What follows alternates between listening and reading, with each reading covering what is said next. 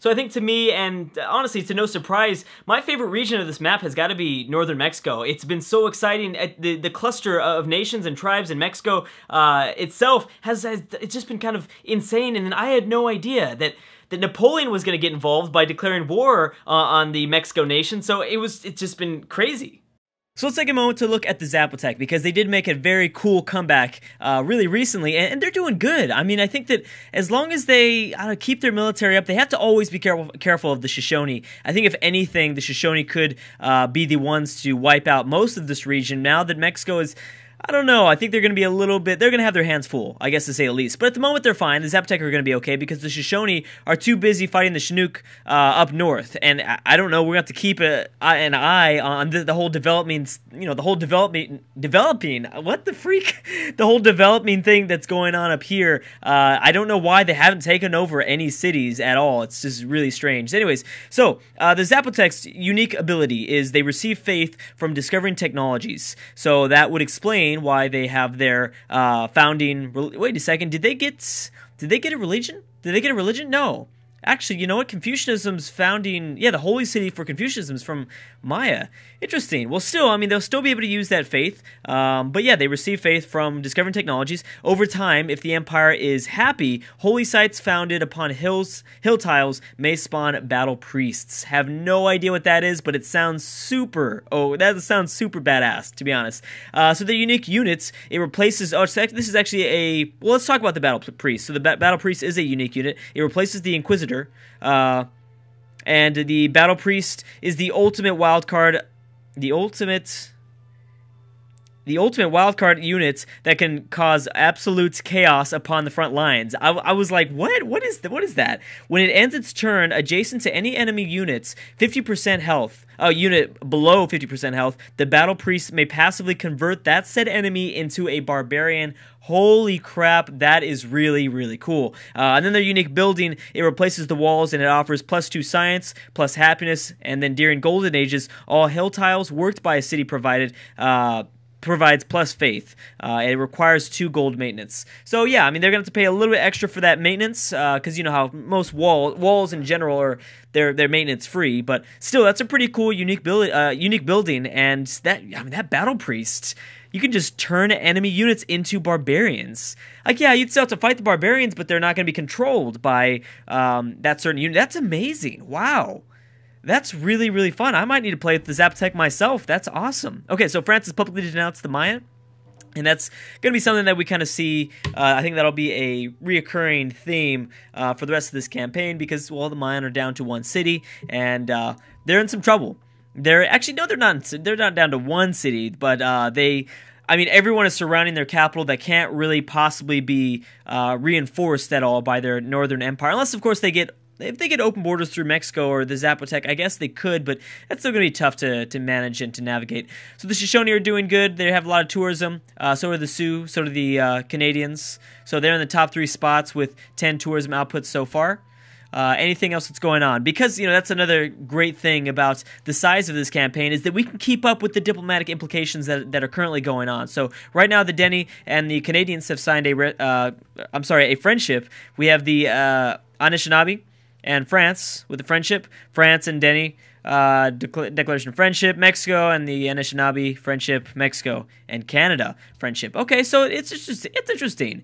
I mean, Canada's doing the right thing. Canada's going after those friendships, but remember one thing that you have to keep in mind if you're rooting for Canada is it's very unlikely that they're going to get their diplomatic victory. There are no city-states. They could still get a lot of, ooh, wow, wait a second, that was the Anishinaabe declaring war on England. Oh my goodness. Oh, I didn't see this one coming. See, here's the thing though, we gotta be careful for the Anishinabe's sake because they gotta be careful of the Sioux. I don't know exactly who's, why this military is being built up and who's it for, but I don't know. I mean, I thought they were going to go after the Europeans, but maybe that's not the case. They don't certainly have to. They can pretty much go after whoever they want. And I know I just skipped over a whole bunch of those diplomatic announcements. We'll go over that through the info addicts because, like I said, there are just not that many nations. It's much more clear looking at the declarations of friendships and the denouncements than, let's say, our AI-only world campaign. So that's pretty cool. An army of Minutemen, I'm sorry, are being built up. They're all kind of guarding New York. This is kind of where this is the high stress situation. Now, here's the thing: is Elizabeth doesn't really have that many units. Is she going to be able to fight the Anishinaabe back?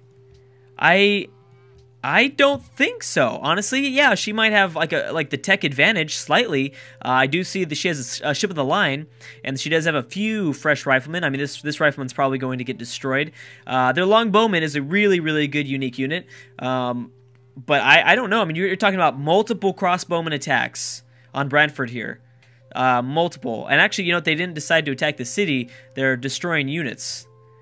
Maybe not the best idea, but I mean, at least they're trying. You got to give it. I got to give them some credit for trying a little bit here. And what is America thinking now? You know, the borders are closing down closer and closer towards, you know, Washington's territory. So I got to be thinking, you know, what's going through his head? You know, and actually, you know what? It's been a while. Let's move him over towards Washington and see what happens. Let's see what he's thinking, because he's in a situation where he can attack the Iroquois. He can attack the English.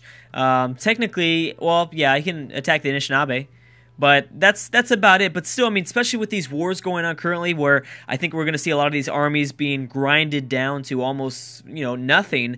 With all these unique units that he controls, his Minutemen, I mean, he could roll into something. He can produce these really, really quickly, and that's one thing. I believe he has like a huge negative. It doesn't require as much production as a regular musketman would.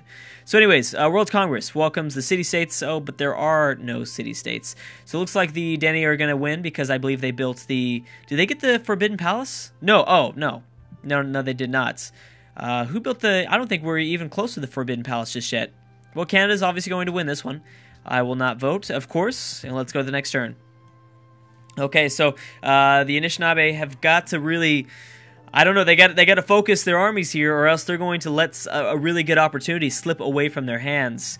They need to take something. The Cree are too powerful in the north. I just don't think that they're going to be able to manage any sort of offensive move there, unless, of course, the Sioux and the Cree get into it, then maybe. But, I mean, this is kind of their only shot. The Iroquois would be not a terrible decision. It's just the Iroquois are really expansive. I mean, that's part of the reason why I think a lot of people aren't, you know, super happy with the Iroquois right now. Canada becomes the host. Yep, no big surprise there. Canada has publicly denounced the Meier, and that is going to continue to happen. Wow. And the Zapotec, I think, are now going for maybe their final assaults. Because, I mean, the Northern Mayan Empire can't really do much. I mean, look, there's barely any units in here. Oh, there are. There's a little bit. But, I mean, for sure, these crossbowmen are going to be able to defend, you know, I mean, just 2 units. It's no big deal there. The Cree have denounced the Anishinaabe. That's a big deal. Wow. Now, that's a shocking one. And the Mexico and Anishinaabe nations have signed a research agreement. Okay, France is still slowly sending in units, but nothing too big. Wow. Have I been keeping up with the French expansion? Spain has now declared war on England, and I'm assuming that Isabella wants Florida.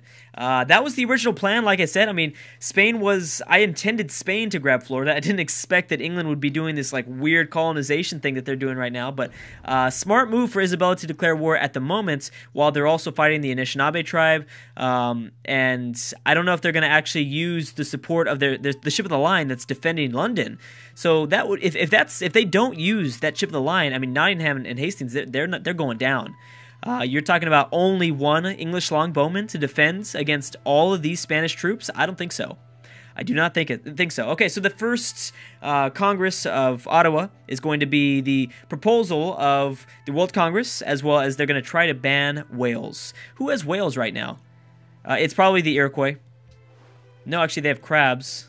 Lots of crabs here on the East Coast. So it must be a Chinook thing. I don't know where the whales are at. Well, I'm sure they're somewhere around here. A lot of the Europeans, yeah, there's whales, but nobody has that under their territory. I'm not sure. Anyway, so yeah, I can't spy anything that Washington is doing. So Washington is secretly plotting against Elizabeth. So maybe this is actually going to be the end of England. You're talking about 2 wars that have now formed up against Elizabeth within the last several turns. So, and I don't know. Maybe not. Maybe the Canadians too. The Canadians could be that wild card factor. Maybe bringing in a few troops to land through London. I mean, London's a great city. At 19 population, that would be a really good situation, a really good settlement to take over. Spain has denounced the Aztecs. Spain and the Anishinaabe, declaration of friendship, and the Anishinaabe and Spain have signed also research agreements. Smart of the AI. Lots of research agreements, especially those natives. Getting a research agreement with someone, from Europe. It's a really smart move. Oh yeah, Nineham's gone. Yep, England is going to totally lose their Florida colonies. That's gone. The Shoshone and the Dene are now friends. France is still attempting some things here, but nothing really else is going on in Central America or Northern... Well, I guess, yeah, Central... I guess, I don't know, where exactly does the definition stop of Central America? Would it be Guatemala? Would Guatemala be... I have no idea. I don't know the technical... I'm calling this Central America, but, I mean, maybe I should refer to it as Northern Mexico. Anyways, the Shoshone of Dene, we knew about this. Research agreements. Okay. And Mexico has denounced the Cree. Interesting, that's multiple Cree denouncements. I did forget about their... I think maybe... a lot of the nations that decided to pick up the territory right in the middle of this map really pissed off so many people. Oh, there it goes. It's about dang time, Shoshone. Wow. I'm surprised you didn't take something way sooner. The Dene are going for the Chinook capital, which is also named the Chinook, but I don't think they can take it. I don't think they're going to be able to take it. Where did this barbarian rifleman come from? Oh, wait, I'm pretty sure that's because of unhappiness, maybe? They're trying to get out a settler really quick. It's about time, Shoshone. So you should be able to easily walk into this city because it's not reinforced whatsoever, and you've got plenty of your troops around. You could probably do it with Pathfinders. Who knows? Oh my goodness, look at all these barbarians that are forming up. What is going on? Bam, Spain has taken over Nottingham. That's one city in Florida, one colony in Florida. One more to go. They already have a cannon unit placed down. A crossbowman can attack next turn. Actually, 2 crossbowmen technically. No, this is Marsh, so maybe not. Washington is planning against Pontiac. Okay. And France has denounced the Zapotec. Canada has denounced the Zapotec. Spain has publicly denounced the Cree. Iroquois have denounced the Cree, and the Chinook have denounced the Cree. Okay. Weird that no one's denounced, it's weird that no one's denounced the Sioux. The Sioux have been kind of aggressive. They have a huge military. I mean, it might be one of those cases where I have noticed that if an AI has too big of a military, then other AIs won't denounce them. They don't want to, step on the toes of a really powerful nation, and I get that. That's kind of smart of an AI, but still a little bit odd. I would have thought that maybe Sitting Bull would have gotten a few denouncements by now, but I'm not sure. That's another nation. The Sioux can really pick up 2 quick, easy cities by taking these Shoshone cities that are completely separated from the rest of their empire. That would be an interesting development if that were to be the case. Yeah, I'm gonna have to totally skip over these diplomatic announcements. They don't really matter. Oh, the Anishinaabe totally let just an awesome opportunity slip from their hands. They could have easily taken something over that England controlled. At least one city. It probably wouldn't have... It's probably for the best, I would say. Because, how would they even really be able to defend a city like Brantford? I don't think they would. I doubt it. Make a proposal? Dang it, I hate doing this. And let me guess, World's Fair was passed? Of course it is. It's always passed. Okay, well, let's can embargo city-states, ban luxury, embargo. Maybe I'll try to remove the ban of Wales. Historical historical heritage. I must be historical landmarks. I am smoking some hardcore crack today because holy crap, I was thinking I don't know what I was thinking. I'm not even going to get into it. But yes, the banning of Wales was in fact passed. That proposal did pass through the First World Congress of Ottawa the first time. I'm going to try to repeal that, only because it doesn't really hurt anybody. If anything, it's only going to get... Oh, it's because England has Wales. Oh, okay. Well, that's fine. At the end of the day, it doesn't really... That's probably the best proposal that I could have done. At some point, I'm hoping that I won't have to vote anymore. Again, the Canadians staying really peaceful, very quiet in the Northeast, which is smart. They don't want to... I mean, honestly, they're in a really good situation because England is the only person that can really stop the Canadians, and at this point, at least, because we don't know who's going to colonize this area. The Iroquois and the Hiawatha and Sitting Bull have made peace. the Sioux have given peace to the Iroquois. That's smart. That's pretty smart. And actually, I bet you that there's no use for... oh, I didn't even know there might have been a small battle going down here. Or maybe that was just the Sioux's way of forcing a peace deal on the Iroquois. Maybe the Iroquois were being stubborn. I know how the AI gets. Jeez, another city. Boom, Spain now controls Florida, and they're looking pretty good. They've got 4 cities down, and they kind of needed it because France is growing crazy amounts of speed here in Louisiana. They're going up almost, following up the Mississippi River. Not exactly. I know it's not really, it's a little bit in this area, but they still need to grow out their borders, and they'll control a little bit more of that region. Anything going on in Mexico? Doesn't look like it, but it seems like Zapotec is still trying after the Mayan capital. Okay, yep, and Isabella's done. Iroquois doing a great job, but here's the thing. If someone's going to take out the Iroquois, they've got to do it now. They've got to do it now because, and then boom, there's another Chinook city that's fallen to the Shoshone. The problem is that the Shoshone are going to have to fight through 3 barbarian riflemen, and honestly, I don't see that happening. There is no way I see that happening. The Denny have kind of stalled out. I don't think that anything is going to come from their attack here in the east. Even though it's like the Chinook have ran out of units completely, these barbarians, I think, are actually helping them out more than anything else. Spain and the Denny have signed a research agreement. It has almost turned 200. We'll probably check the demographics the demographics and the info addicts both in the next video. Yeah, the Mayans are doing good. They're protecting their capital. They're going to be okay. Mexico and France, I don't believe have peaced out yet. Now remember, France has lost a pretty big chunk of their military, and Spain has actually held on to it somewhat. It looks like they're doing a little bit better than Napoleon here in the West, in French Louisiana. I mean, could we see an attack? I mean, if Spain is able to get up a few more units quick enough, then yeah, why not? I mean, I don't see anything that really France controls, land unit-wise. There's kind of nothing. Well, I mean, yeah, even Navy, even ships. I don't see anything in terms of ships. Okay, so what do we have? Denny and the Chinook have made peace. That's something that they really, really needed out this way. I think honestly that, they just got destroyed, actually. The Shoshone have just destroyed 2 out of the 3. This rifleman is already pretty low, although they probably got a lot of help from the bombardment of the city. So yeah, that probably helped out as well. 35% of the way through the World's Fair. The Iroquois and France have made a declaration of friendship. Actually, pretty interesting choice there. Pretty smart choice. Oh, the Zapotec are starting to move around the Shoshone. Oh, going for maybe Zapotec, California. Oh, yes. I'm okay with that. I like that. And honestly, you kind of need this to happen because the Shoshone are getting a little bit too powerful. It's kind of worrying me. The Shoshone are growing in a crazy amount of power. I'm sure they're going to have to peace out the Chinook very soon, but I don't know. I think they'll take maybe 1 or 2 cities more. Who knows? The first ideology has been adopted, and it's by the Sioux. The Sioux have chosen autocracy. Okay, interesting choice there. They're going for war. They're going for... Oh, and the first The first civ has become influential. Probably with... who's the smallest here? It's probably with maybe the Aztecs. The Aztecs are doing way worse than the Mayan. It's just the Mayans are really vulnerable because of their capital.